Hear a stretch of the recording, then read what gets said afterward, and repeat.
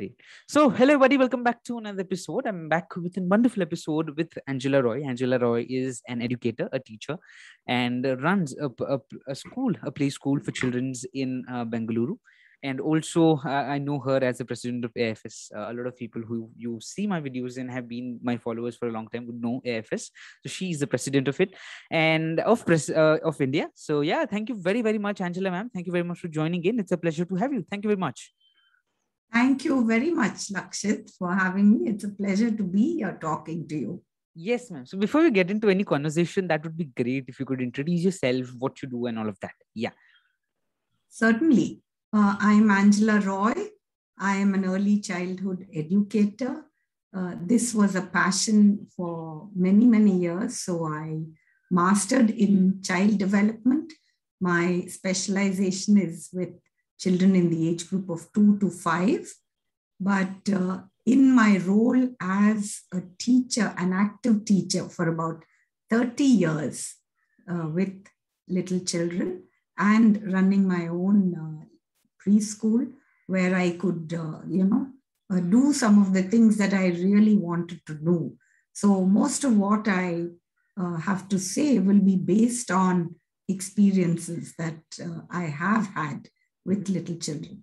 And then, of course, my role in AFS as the chairperson of AFS India and the president of AFS Asia Pacific is that I deal again with children, but not so little children. So they're still children to me, Lakshit. They are your age group and younger and sometimes perhaps even a little older. But it's a pleasure to be able to deal with the two because for me, it's an important connection. I always tell people that what happens in preschool oftentimes impacts what happens in high school.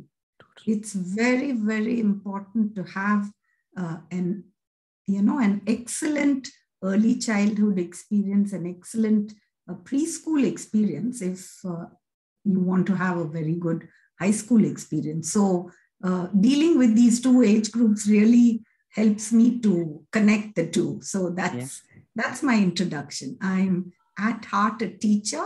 I love to teach.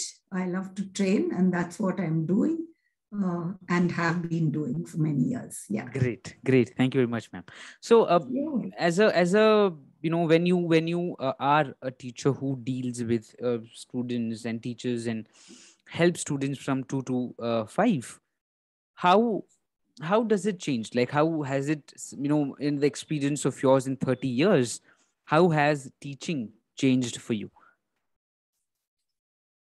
See, earlier it was just that children would come perhaps to play, and play was not given the importance that it needs to be given because a lot of things happen during play. A lot of learning happens, right?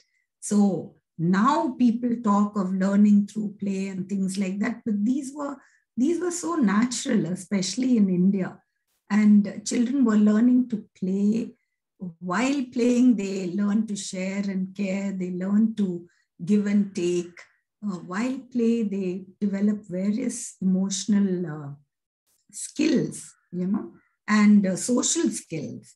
So playing and early childhood education as it started was basically you go to a safe, secure, happy environment away from home, somewhere where you feel comfortable and there are adults that you suddenly feel comfortable with, some mother figures or maybe even a grandmother figure if you take me, and the child is happy to leave home and go there. And while there, then 3 hours or so passes with various play-related activity. Now there are a lot of buzzwords going around, with regards to early childhood and what you should be doing with little children. But I think the most important thing, which was and which is and which always should be, is that the child has to feel safe, secure, comfortable, happy, And when those are addressed, then learning does happen. It can't be forced on them. It happens, and we have to just facilitate it by, being around and providing various things. So I think this would be what I have seen, and I've sort of stuck to what I call always going back to the drawing board and always re-looking and trying to see how to keep it simple. Keep it simple, but keep it meaningful. So that's what it is. Yeah. And like, for example, we are in 2021 right now, and you say 30 years you've been teaching. So the first 10 years before technology and everything became a hype or came into, really, really mainstream, how were those 10 years of you teaching before 2000s coming in? They were simply excellent. And those are the years that have to be brought back, because children don't ask for technology. They don't need technology. We want them to be adept at it, and that's why we use it. But in my school, I was very, very particular, Lakshit, right through. There was a huge blackboard the size of a wall. There was colored chalk, which was attractive for them. Of course, we have to be watched, because that chalk could look like something very pleasant and edible. But using blackboard and chalk, no computers, no TV, rather storytelling, showing them storybooks with huge pictures in it. These things, I was able to capture their attention. And I think these are the valuable things. We do not need computers, and we do not need, whiteboard and any other thing when you're dealing with this particular age group. They ask for so little.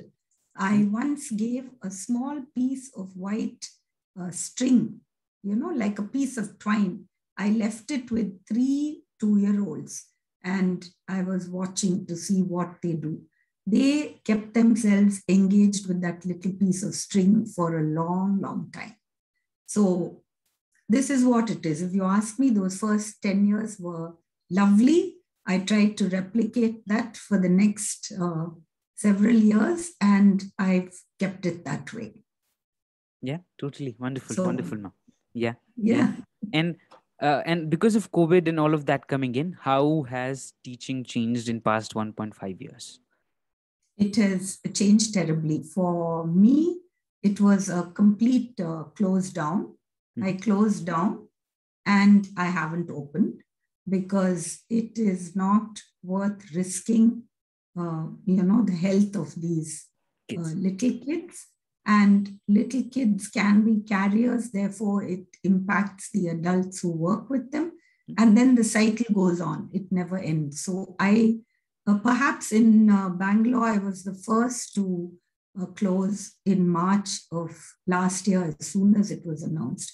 So it has become tough, because now teachers do online. I do no online teaching, because for me, I must have that touch and feel factor of having the children with me in the room. So singing nursery rhymes to them on the screen and reading stories to them on the screen just isn't my way. This is my very personal opinion, Lakshit, so it doesn't hold good for others. But, this is what it is. It has impacted teachers, parents, and children a lot, this whole lockdown thing. And therefore, teachers have to be more creative, more innovative in doing it online.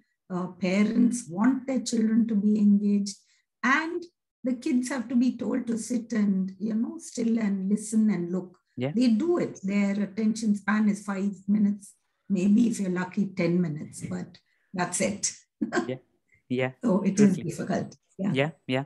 So thank you very much for bringing that and sharing that up, ma'am. And I think everything you told did mean rightly. And so now I want to move towards some of the questions I had to, and the topic we had decided for this session is inclusivity in classrooms. Let it be in terms of, say, gender, race, and all of the different various sectors and divisions in the society. So first question I would like to put up here is, what does inclusivity means to you? How do you think, and what is inclusivity in classrooms? Oh, inclusivity means a lot to me, Lakshit. It would really mean the world to me, because to me, what is inclusivity in a classroom? It is a classroom full of bright-eyed little children, all shapes, sizes, and colors, playing together happily. They're having fun together. They're playing. They're not really conscious of how they look, you know. Now, this is what shall I say? That's the utopian idea of having a classroom like that, a homogeneous one. But inclusivity in the classroom is hugely important. And I say this because children are never too young to learn. They are always learning from the earliest age onwards. We adults will use all those cliches that, children are sponges, they can absorb everything. What we forget is that they also observe everything. And they are capable of observing when we adults don't think that they are. So we tend to think that they are in the room, but they're not, paying attention, not listening. They're busy, whatever it is, building blocks or playing with their toys. But there they are, observing and then absorbing it all. So we have to be very careful what we talk in front of them and how we behave in front of them, because we have to apply this to them and very conscientiously nurture a culture of inclusivity with them.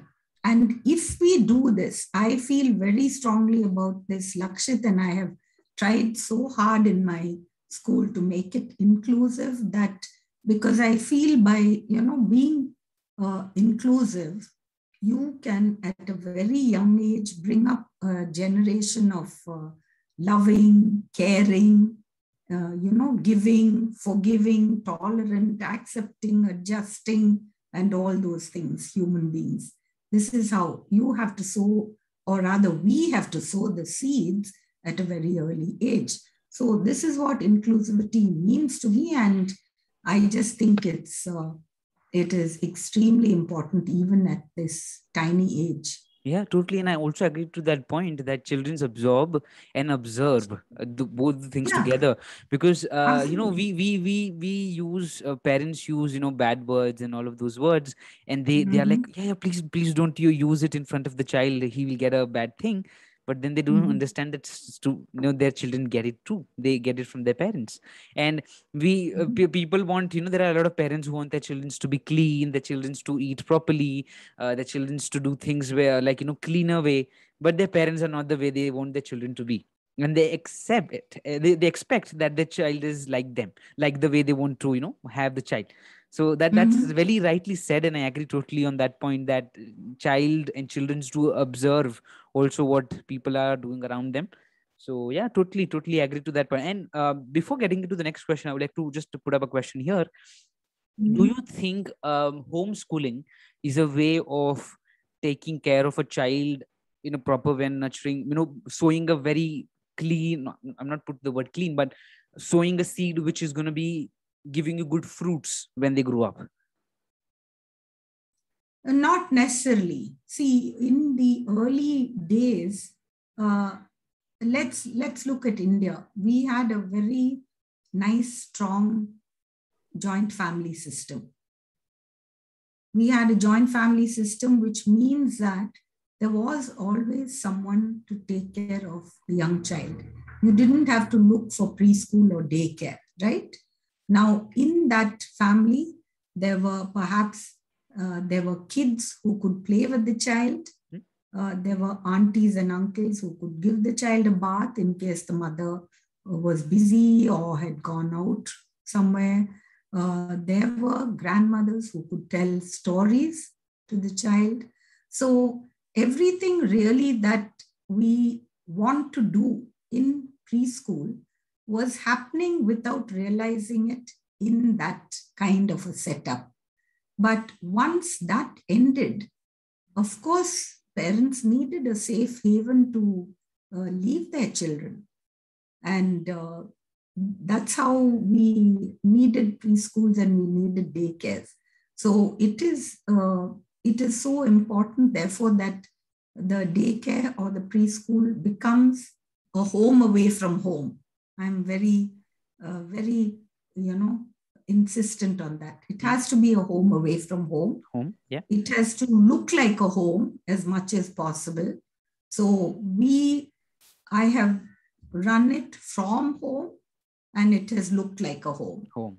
And they always think that, okay, I'm going from home to Auntie Angela's place to, play or have fun. And can't agree more, because I've had a chance to see a home, and it's like home. It is home, and beautifully made. Yes, totally agreed on that point, ma'am. Thank you very much. So moving, so putting the next question up. So do you think it's possible for teachers to be inclusive, and how do you think they can be inclusive in the class? If yes, how? If no, then how? Okay. Here, I definitely have a longish answer, Lakshit, because like I said, I'm telling you things that I have done. So it's not just some theoretical thing. I'm telling you from actual experience, right? Yeah. Now, teachers, how can a teacher have an inclusive classroom? One is seating arrangement. So if it is a school where there are girls and boys, then of course, you definitely don't want to segregate on the basis of gender. So you seat them. If they are playing, say, you pair them. You can pair them. And there you are getting rid of various, biases. You don't bifurcate, You will pair them so that they play, and it's just natural for them to be. I'll go more into that as I go along. You choose toys that are not gender specific. So this thing that girls play with dolls and boys play with cars, we need to get over that.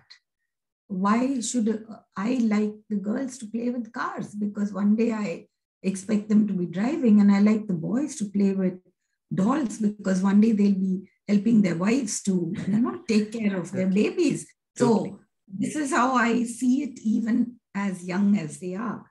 And of course, including a lot of song, dance, drama in the daily curriculum, because nothing works better than a little role play. Believe me, to drive home a point, role play, rather than just trying to sit them down and tell them something. This drives the point home.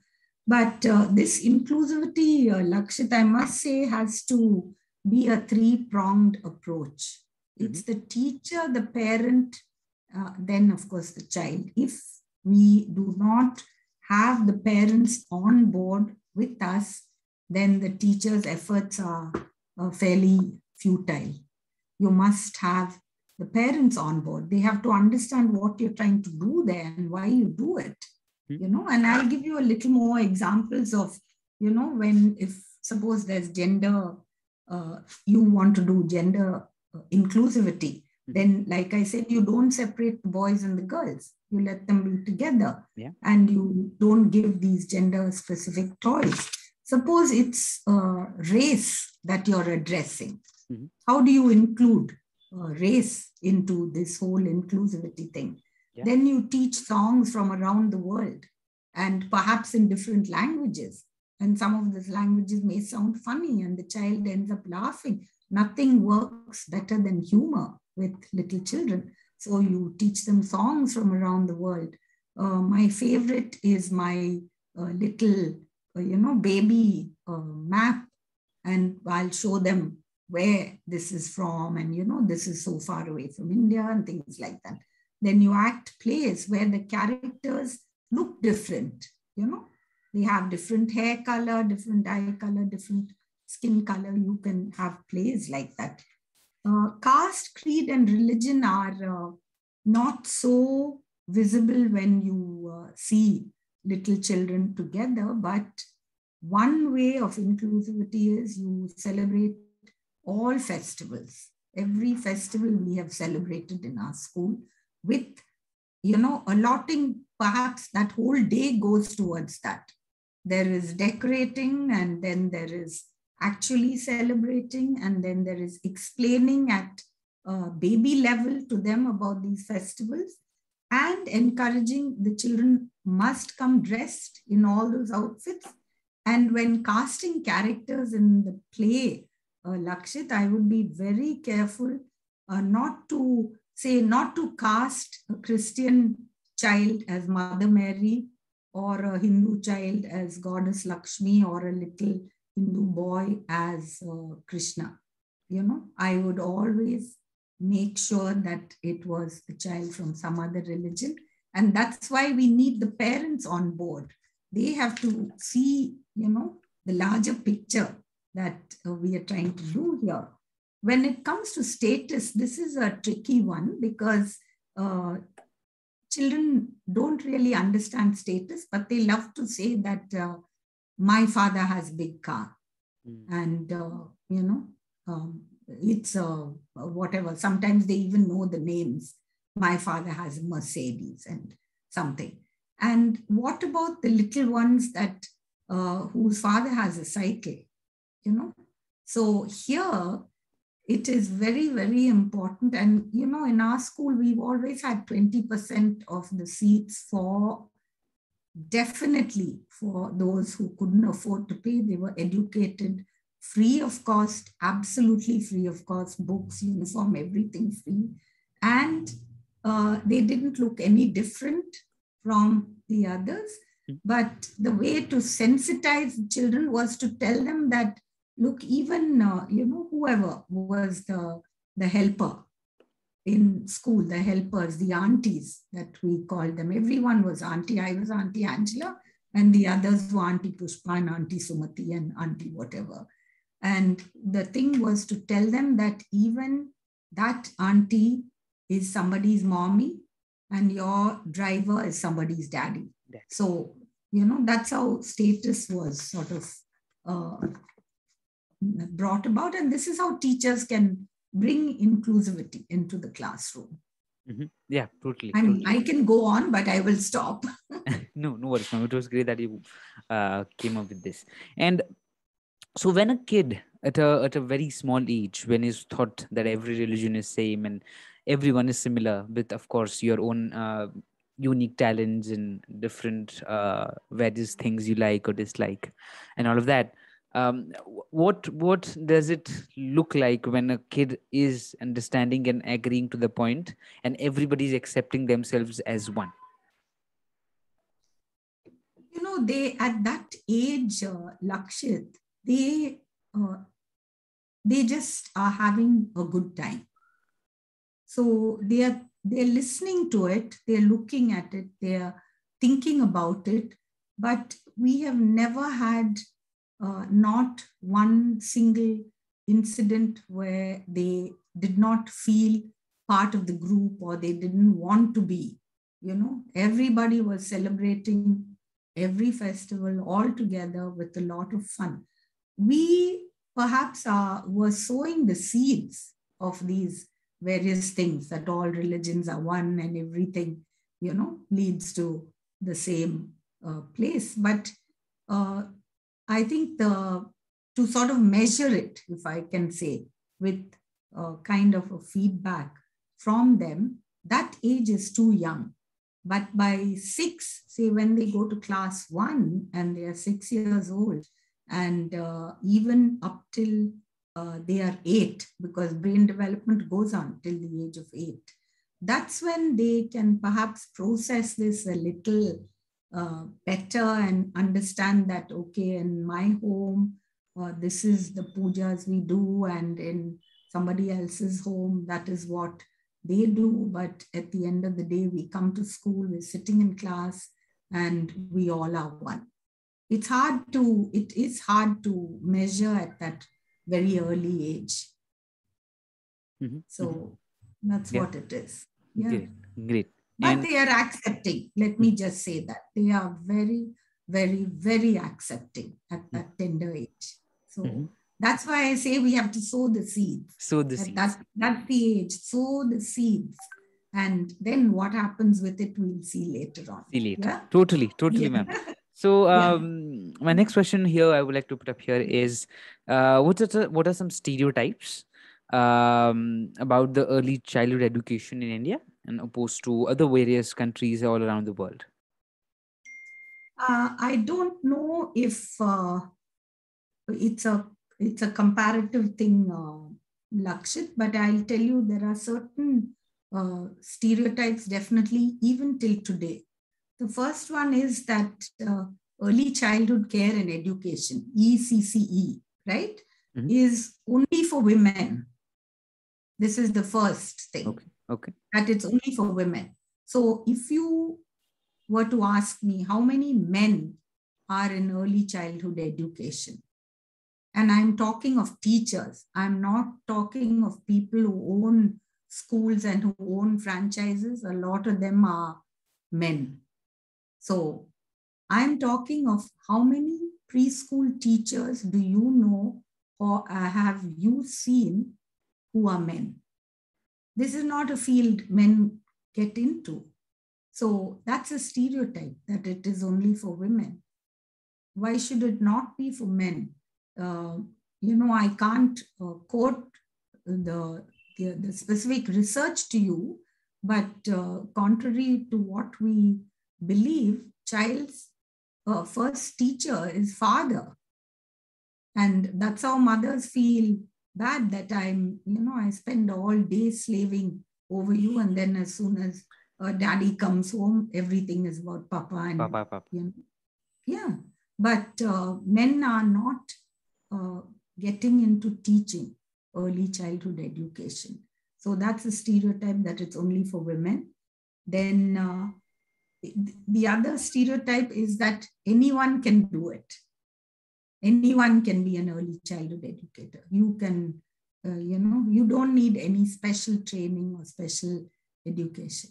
This again is contrary to what I believe, and I believe very strongly that you must have the specific training for it, because if not, at that very tender age, you can be doing more harm than good.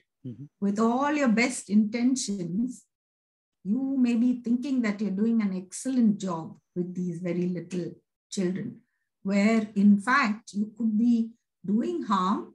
And then as they grow, unlearning something is much more difficult than learning it. So it is very important that people who are in this field need to be definitely trained and, suitably educated. And, one of the other sort of, what shall I say, stereotype is that in India, this is very specific to us in India, that we are good parents only if we spoon feed our children. And spoon feed means literally feeding them, putting balls of rice and dal into their mouth, even at an older age. We spoon feed them, we have to dress them, we have to do everything for them, then we are a good parent. And so conversely, if you let the child eat by himself and he's spilling half the food and eating half of it, you're quite an uncaring mother. And these comments come from the older generation, the grandparents, not necessarily in-laws, maybe even the parents themselves, who say that this is not correct parenting. And, whatever Angela Roye is telling you there in these parenting talks is quite utter nonsense, but you need to look after your child a little better. You've got to feed the child. Don't let him button his own shirt. He can't. So, you do it for him. Put his shoes and socks on. So what happens then is that we are just rearing a generation who don't have confidence in doing things by themselves, right? So these are some of the stereotypical things that happen in early childhood, Lakshit. Totally, totally. Yeah. So, I think these are the questions I had, ma'am. If you would like to add Mhm. anything before we get moved towards the end, would be really glad to hear. Yeah, over to you. Okay.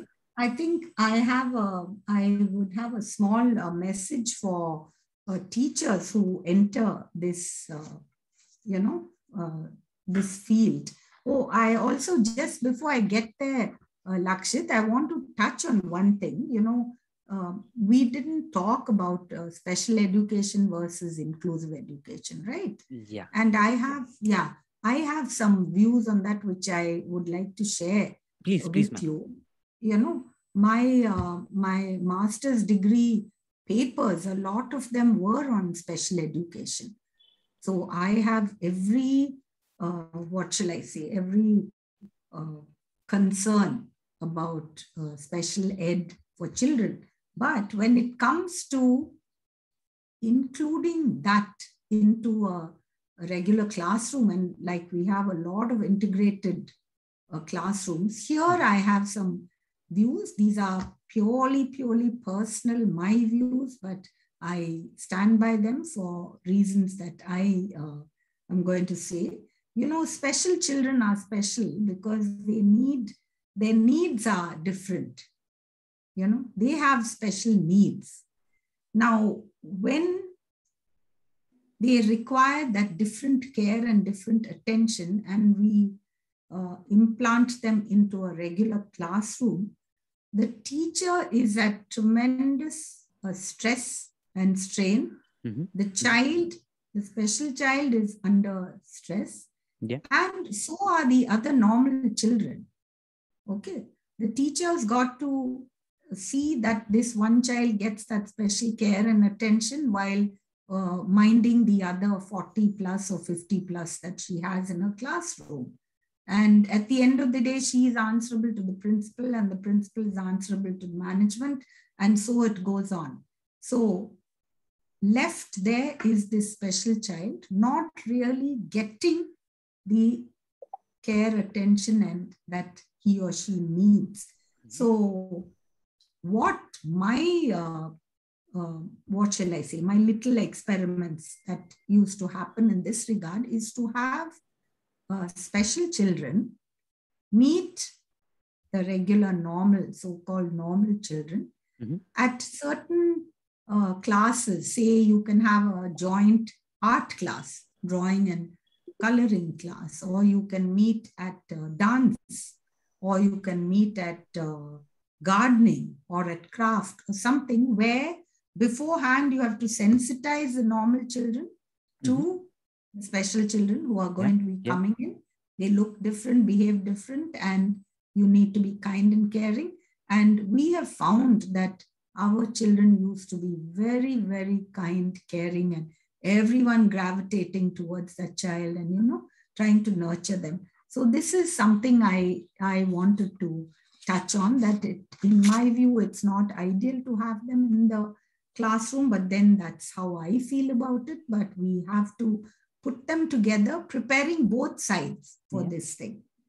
So finally, my message to early childhood educators and teachers of very little children is that you have to love what you do. If you're not loving it, something is wrong. Please don't do it. You have to love. You have to wake up every day wanting to do this. And if you like it so much, then do it. And if not, look for some other field. Okay. You must also remember that for the few hours the child is there with us, we are taking the place of the mother. So we've got to have that. You have to have that motherly instinct, or in my case, the grandmotherly instinct, to have that child with us for those 3 hours, and the child must feel it. And believe me, children can tell. Early childhood educators have to constantly learn, upgrade their skills. They have to be at it all the time. Learning never ends for any of us at any time. And then finally, take care of yourself. Take care of yourself. I'm always very pleased to quote James Baldwin, who said that children have never been good at listening to their parents, but they have never failed to imitate them. So this holds good for teachers too. You need to take care of yourself. How much me time are you giving yourself? Are you eating right, sleeping right, exercising right? If you are not healthy in body, mind, and spirit, how are you going to take care of these very tender lives? So take care of yourself, love yourself first, and love all children equally, and love what you do. That's it. Totally. So thank you very, very much, ma'am. Thank you very much for joining a wonderful session about a lot of different topics and about different things you covered up.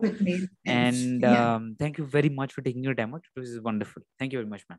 Thank you, Lakshit. Thank you so much.